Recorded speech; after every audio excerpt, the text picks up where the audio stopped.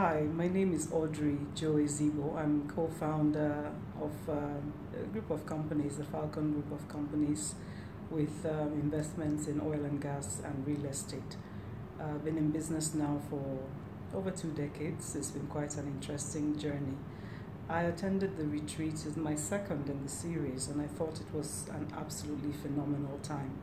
Now, I wish I had known 10 years ago what I know now, but one of the things I've learned is that as business people, it's really critical for us to take time out and step back and look at what we've been doing, clear our heads and begin to strategize for the going forward period, because we tend to find ourselves in the space where we're doing more than planning, and that planning is very key for businesses that are going to survive into the long term.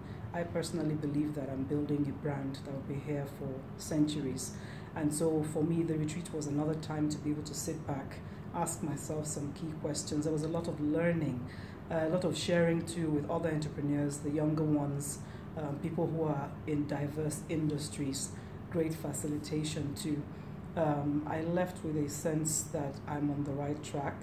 I left with a sense of things that I needed to do to improve how I've done life and business so far, because it was a bit more than just the business sense. It was actually more of looking at me, the person, the entrepreneur, making sure that I'm on track to fully deliver on purpose, which is really what it's about.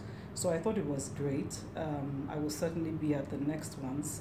And in terms of what could be done better, I personally just think that we needed 2 days.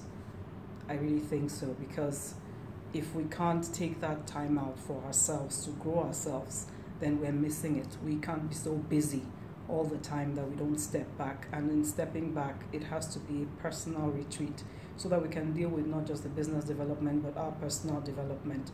Ultimately, I believe that as entrepreneurs, we should be working for a time when our businesses will outgrow us and we can move on to the next thing, to the next phase of life. And this retreat for me is critical for that to happen. So I just want to say well done to the organizers, and I will surely be seeing you soon. Okay, thank you. Any recommend? Should they attend referrals? Shouldn't we say what's for other people considering attending?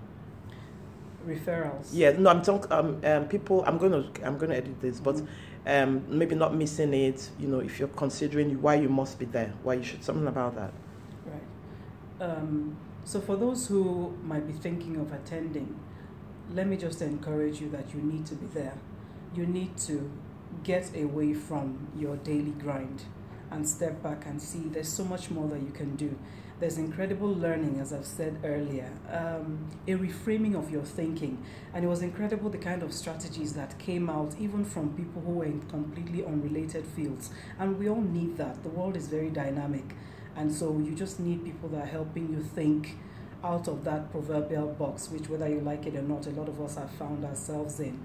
So I really think you need to come. You need to be there. You need to be able to step back and have like a dispassionate view of all you've been doing so far, because planning is critical to your success at the next level. So it's just my encouragement. I personally know that even though I've been in business this long, it was an incredible value add to me. So I think certainly that if you're just starting or you've been in it for less years, you cannot afford to miss this. Wow, thank you. This is awesome.